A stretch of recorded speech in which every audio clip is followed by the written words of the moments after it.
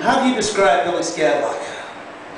If Larry Flynt and Hugh Hefner could somehow have a baby, that baby would be Billy Scadlock.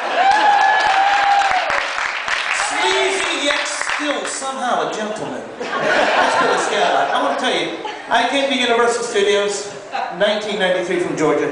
I didn't know anybody. I didn't know one person. I went to Universal, I was scared shitless. I walk in, and there's Billy Scadlock. I've never told this story out in public, never before, I've never told this story. He came up to me, and you've heard the term, taking somebody under your wing. Billy literally took me under his wing. He reached up and kind of grabbed me in the headlock. And I'm like, man, he's a friendly guy. And he pulls me over to the refrigerator. He jerks it open. He points down at his lunch. He said, "You see that?" I'm like, "This is so nice, I'm taking you around like this." I said, "Yeah." He said, "That's my stuff." Oh, that's really nice, you know. He reaches up and grabs me and he pulls me into the bathroom. And there on the counter is like assorted toiletries, his toothbrush, hairspray and stuff. He said, "You see that stuff?" I said, "Yeah, it's pretty cool." "That's my stuff." I said, "Man, this is so nice of him to take. I mean, he's on break. And he's showing me around the trailer."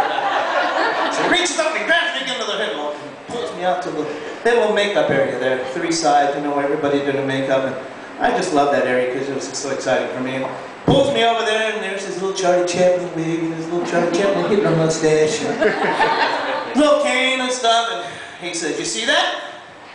I said, "Yeah." He said, "That's my stuff."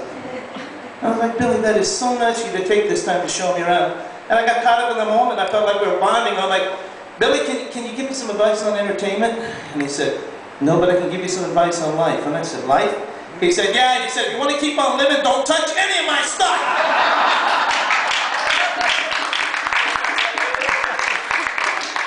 I'm sorry. It just brings a tear to my eye when I think about it. He's been a great guy, and yes, he does love boobies. If there was any bad thing to say about it, it is his drug of choice, big boobies. If there's a good side to it, as much as he is a big fan of big boobs, he is not a supporter of President Bush.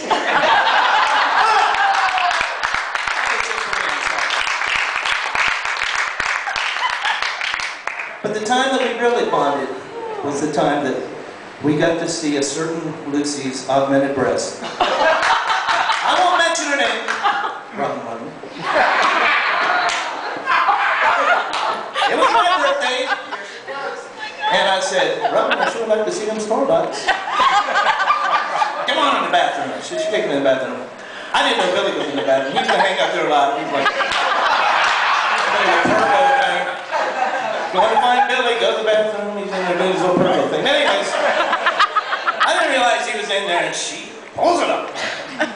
And I was astounded. And then I realized I heard something, and I turned around, and Billy was choking on his own saliva.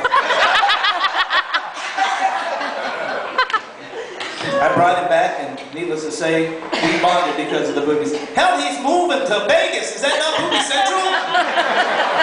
Or as Billy would call it, Titty City. But anyways, Billy, we're going to miss you. I love you, and thank you guys, and thank you for